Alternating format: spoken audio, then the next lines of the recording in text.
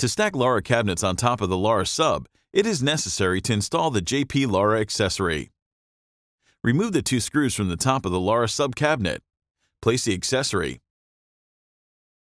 aligning the holes of the accessory with those of the removed screws. Use these same screws to attach the hardware to the cabinet.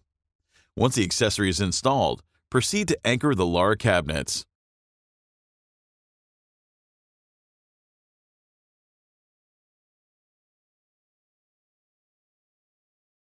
Place the LARA cabinets on top of the LARA sub, anchoring first the front parts of the cabinets, inserting the front connecting rods.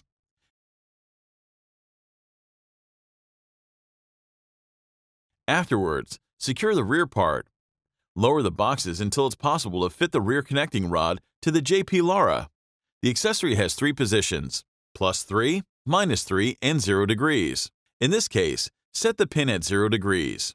Finally, fully lower the LARA cabinets and secure with the second pin by placing it opposite the first pin to lock the position.